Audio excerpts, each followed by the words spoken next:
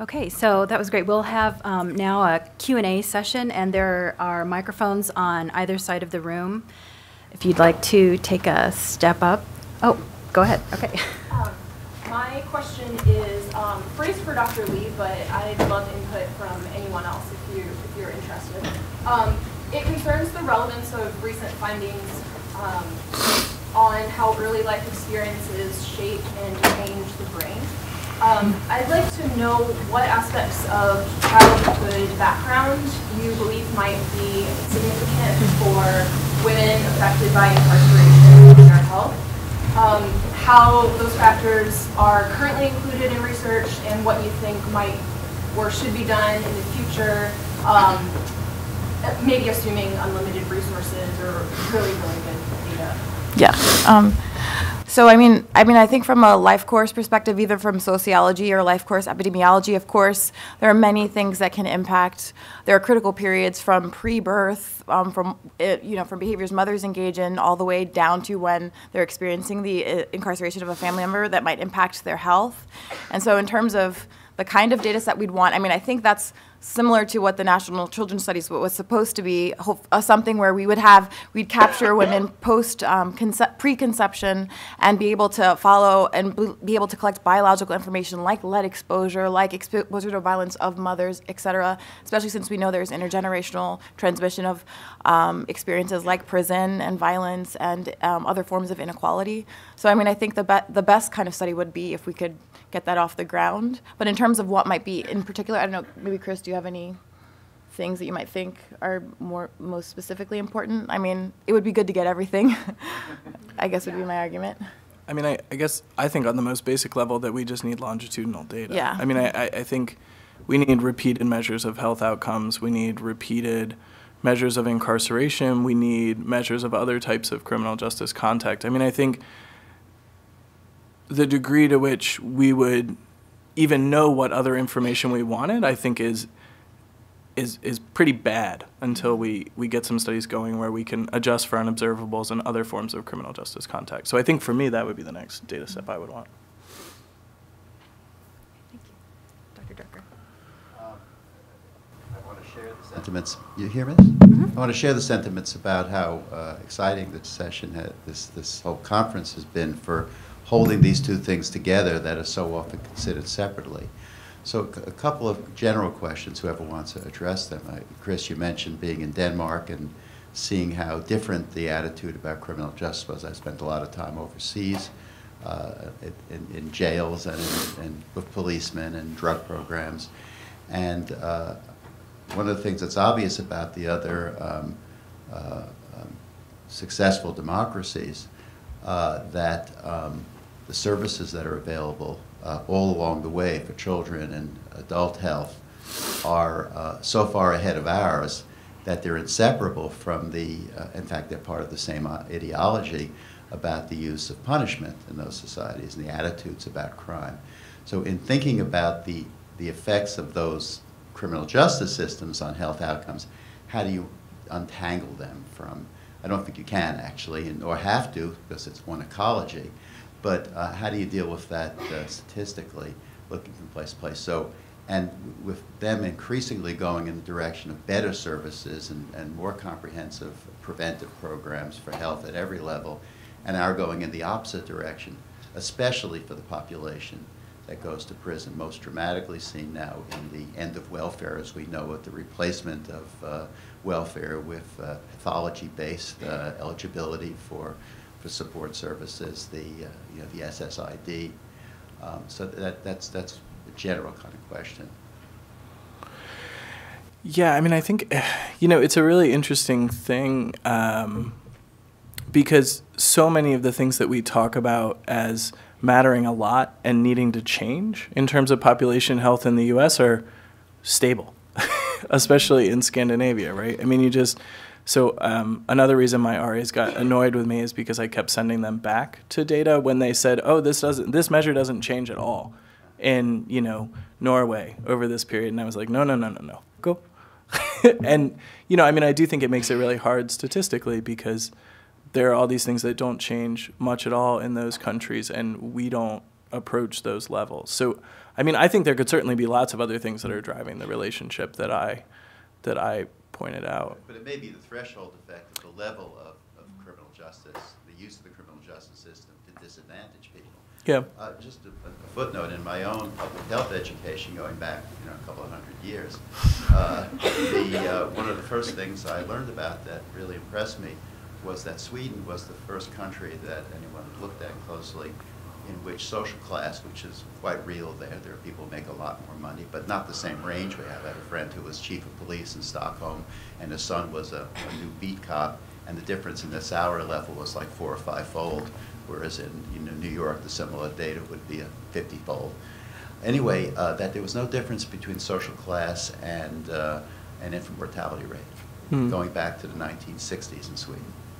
Yeah, yeah, yeah. Good afternoon. My name is Sharon Parker. I'm from Brown University School of Medicine, Infectious Diseases. I want to commend everyone for the wonderful presentations and thank you for gathering this group together. The question that I have is that we provided a lot of information regarding scientific data. How do we take this and translate it back to the community? Mm-hmm. I think that that's something that I've struggled a lot with in particular, and I think my patients remind me of this day in and day out. While the work that I presented here was really trying to look at kind of how biased our cohort studies are, the majority of my work is really focused on kind of outcomes that our patients are most concerned about. So, for instance, we just did this study looking at rates of food insecurity. So, returning prisoners actually in different states have different levels of, rather, depending on what states you have different food stamp. And so, if you live in Texas and you've been convicted of a drug felony, you never can get a food stamp again in your lifetime. Whereas in Connecticut, where I currently live, you can still get a food stamp. And so we administered a survey looking at the rates of food insecurity among returning prisoners and to see whether or not there were any associations between food insecurity and HIV risk behaviors. And just like our patients had said in clinic, in fact, there were associations in, again, this very pilot level survey of looking at food insecurity and HIV risk factors, in particular transactional sex, so sex work. And 91% of those that we surveyed actually reported meeting USDA levels of food insecurity, and among those that reported not having any food in the day, in the last 30 months, they reported having kind of increased risk for transactional sex and other HIV risk behaviors. And the piece of that I think is the most important is that in this particular study, we used an approach, community-based participatory research approach, where from the very beginning, we engaged community organizations to participate in the design, the implementation, and the dissemination of this study. We actually hired former prisoners at Yale to administer the surveys.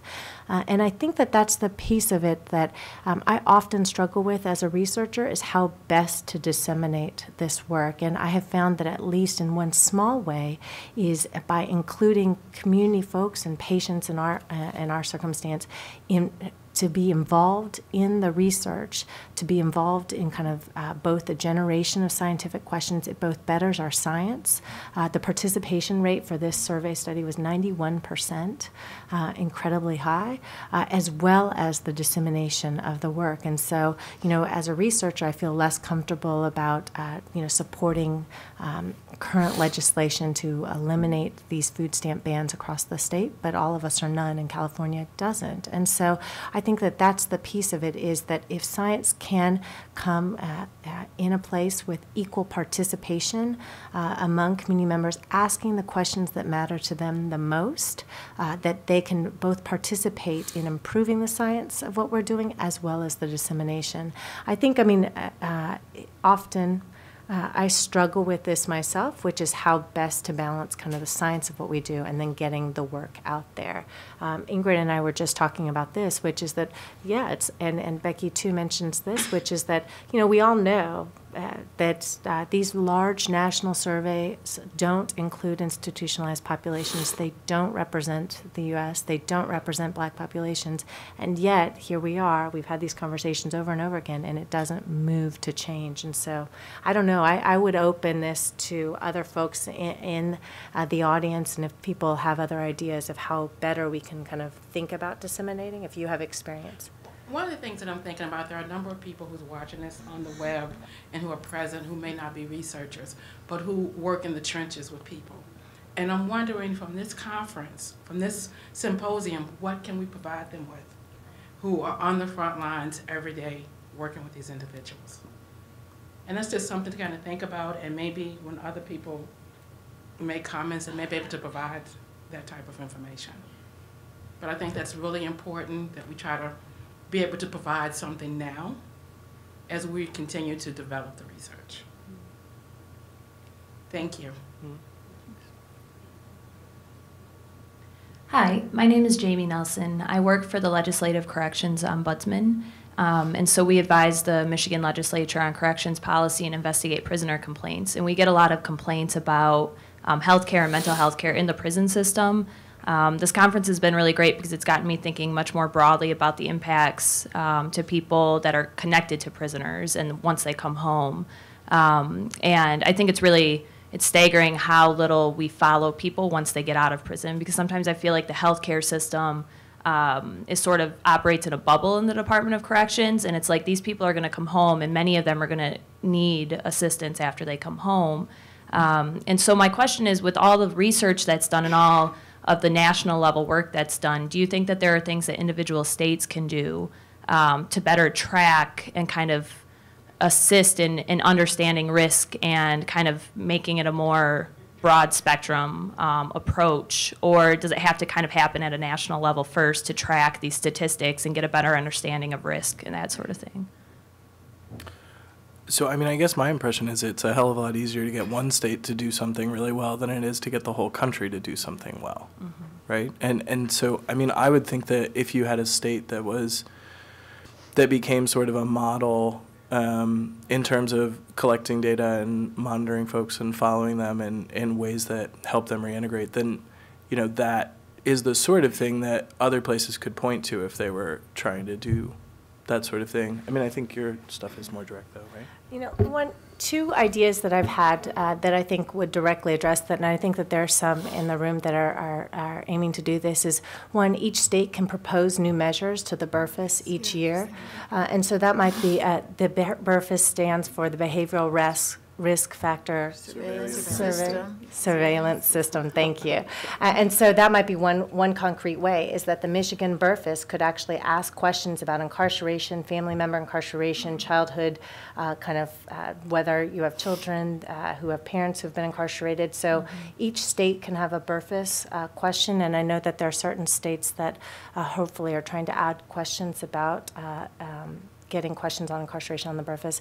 And then the second is then this comes to the administrative claims data. So as best as I know, that there are only 6 states in Puerto Rico that have the Department of Corrections data administratively linked already to Medicaid claims data.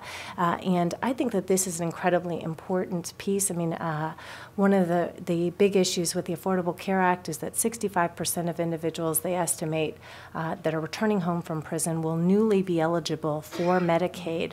And in this vein, it's imperative, I think, again, just thinking about the public and the taxpayer monies that are going into providing care, that we have a better understanding of what happens in between these large healthcare systems that care for our most disenfranchised. So to me, it's an incredibly difficult and tedious process to actually get the data linked between two large bureaucratic agencies, in particular ones where they're protected health information.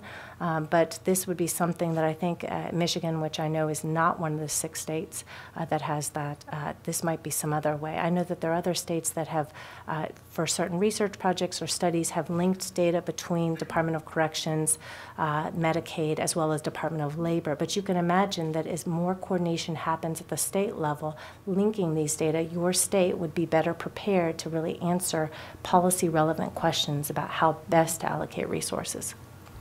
Thanks. Oh, did you?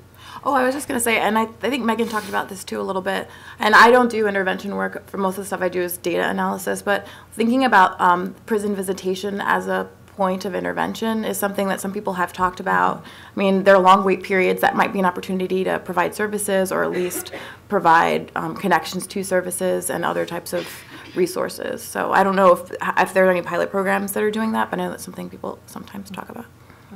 And I don't want to take too much more time, but I just want to say if there are folks in the School of Public Health here who are doing work specifically with the Department of Corrections in this sort of any of these ways that we talked about, I would really love to talk to you. So thank you.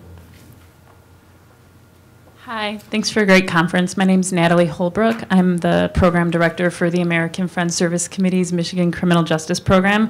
I'm a prisoner rights activist and prison reform activist.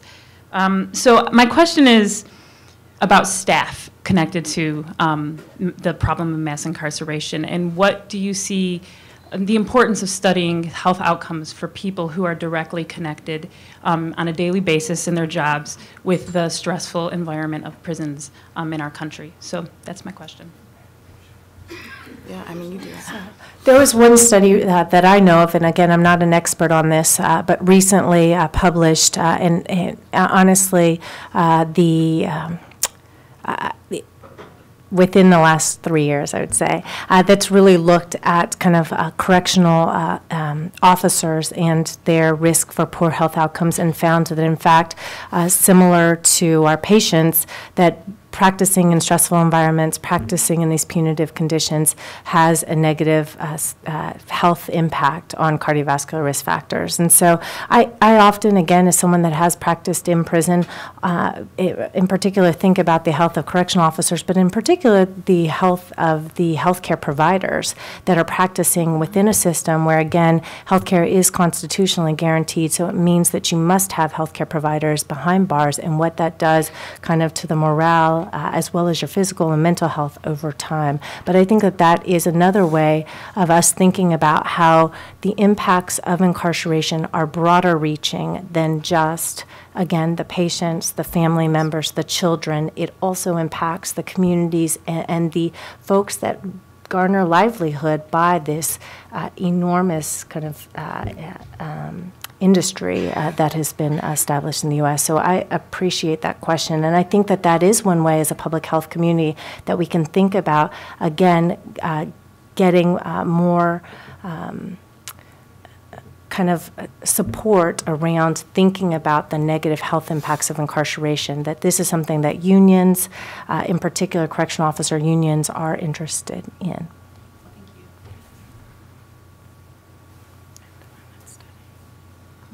Hi, I'm Vicki Johnson Lawrence. I'm at U of M Flint, and I do a lot of epi-type work, social epi-type work.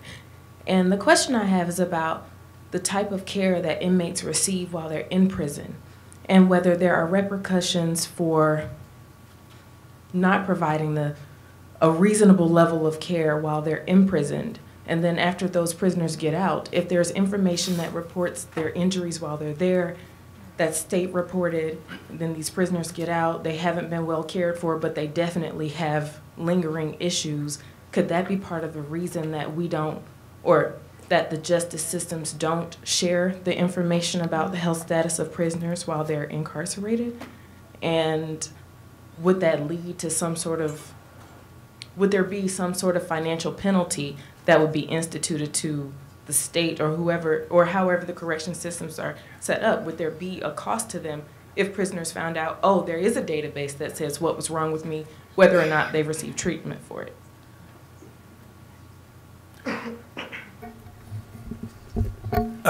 So, yeah, I mean, I think there are a couple of things, and I don't know, Ingrid would be the one who knows this best, I think. So maybe I'm getting lots of stuff wrong, but I mean, my impression is just that the capacity for monitoring health data in individual prisons and then linking those data up is good only for outcomes that are so rare that you have to do it pretty infrequently.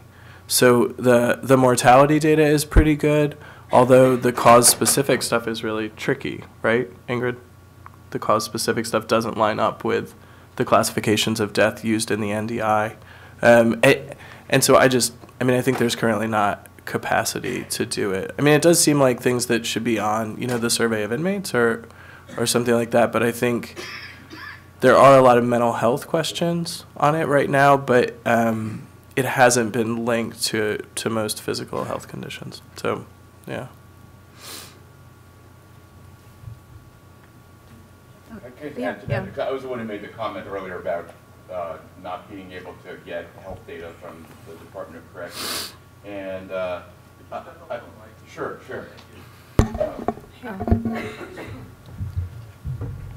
Yeah, so I think I may have gotten the ball rolling on that by mentioning that it's been difficult to get health data from the Department of Corrections, although we haven't really pressed as hard as we could. And I do think that there are health data in the system that are being collected and that are used for programming purposes. But I also think that there's a lot of fear around releasing those data, in part due to public attention to infectious disease and other issues. So I think I think it's like the most politically sensitive type of data that, at least from the perception of corrections departments, that they have. That's my sense, though.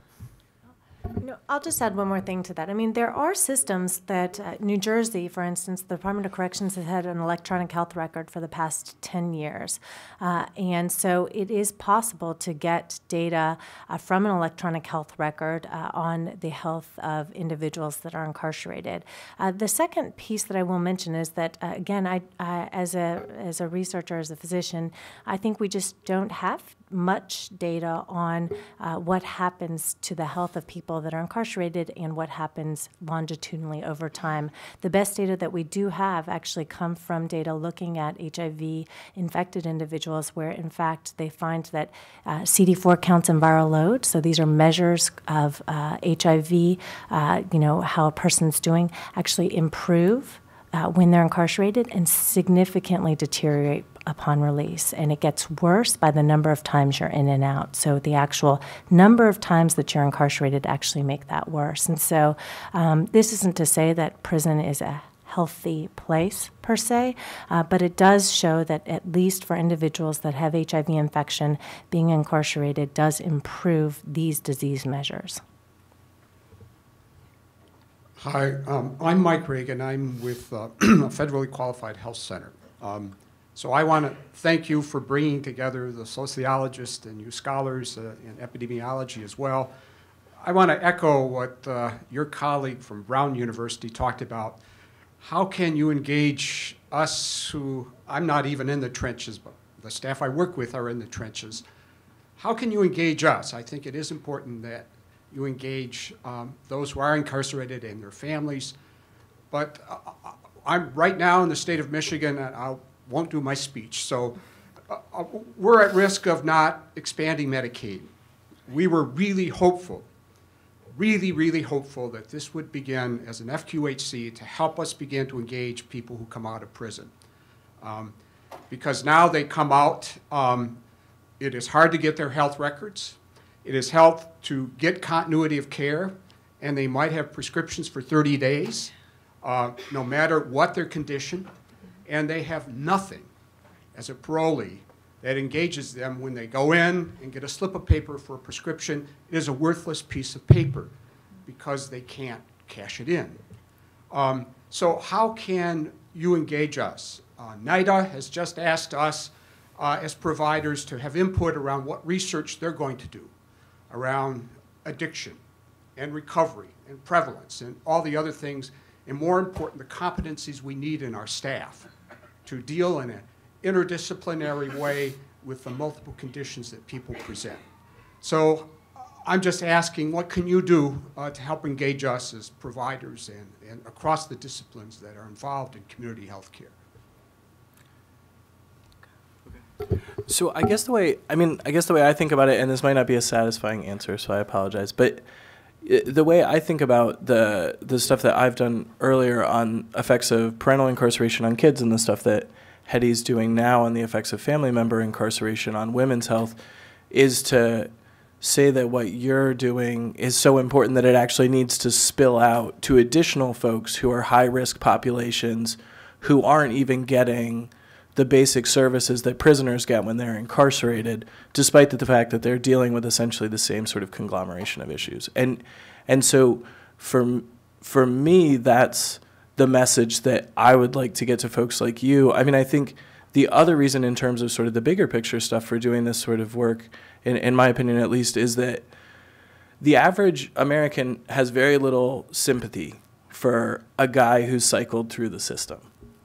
And I maybe I'm wrong. I'm not a, I don't look at polling data that much, but my impression at least is that there's not a lot of sympathy, but there is a lot of sympathy for vulnerable kids who haven't done anything wrong, and for women who are in love with someone that might put them at greater risk. And so I think about expanding this sort of discussion to the point that people who would have no sympathy for prisoners would actually engage with the idea of penal reform being important for other vulnerable health populations who haven't committed a crime. And so for me, that's the way I think about it. I mean, I do almost nothing on the effects of incarceration on the guys who are going through the system. And so that's something that I feel less capable of speaking to. I mean, I also think oftentimes, and I know this is on being streamed, but academics don't often always ask the right questions to answer the types of things that are actually going to be helpful in the application process. And so I know at the University of Washington, there's lots of different types of roundtables, so sort of micro versions of this kind of situation where people who are applied and are actually working in the trenches identify the questions that are of interest to them, and then link with other individuals who are in this area, but maybe are asking interesting questions that are relevant and salient, but not necessarily exactly addressing the needs of the populations that you serve. So I think this is the beginning of many more conversations that need to happen, in my opinion, to translate academic work in a way that's going to be helpful and improve conditions. But that's my opinion. Can I offer an answer to this important question? Because there's an assumption here that there's no... The question is how you can get engaged in this to make a difference with the populations as a healthcare provider and agencies of healthcare provision, healthcare providers, and typically there are institutions, organizations of significance that are not healthcare providers and are not prisoners, and those are the prisoner advocacy organizations and discharge service organizations in New York, like Osborne and Fortune and Correction Association, that are very substantial in what they can do, have a steady stream, thousands per year, of people coming out of prison who come to them for services. And instead of waiting for those groups to come to the doctors and the health researchers to come to them to do research, turn it around the other way and begin to go proactively out to those organizations and say, how can we help you in what you see as the problems that need to be done, and how can we work together? Because that's as good a place to access this population as any, and it has a support structure that's in place and very substantial. The one other thing I might add to that is that, so in my capacity as co-directing the Transitions Clinic Network, we're working with 8 federally qualified health centers. And one barrier that we've identified is that oftentimes healthcare providers have their own kind of concerns and prejudices and worries about working with this population. And so I think that an important piece of it also is identifying if there's, having a training for cultural competency of caring for this population. What, many the providers have never stepped foot into prison. They don't realize that, in fact, they're seeing many people that have been incarcerated previously, and once they realize they realize that many of their patients are. And so there are those sorts of trainings. University of California, San Francisco runs one that I'd be happy to share with you later. Thank you. I think we have time for just these last 2 questions here. Okay. I just wanted to say thank you, and that I worked in the San Francisco jail as a case manager, discharge planner, and we need more of those people. We need more social workers. We need discharge planners, and most of facilities have none, and that's the first thing to get cut. And we refer people to Transitions, but Transitions is full. The providers are over inundated with patients that are coming in and out of the system, and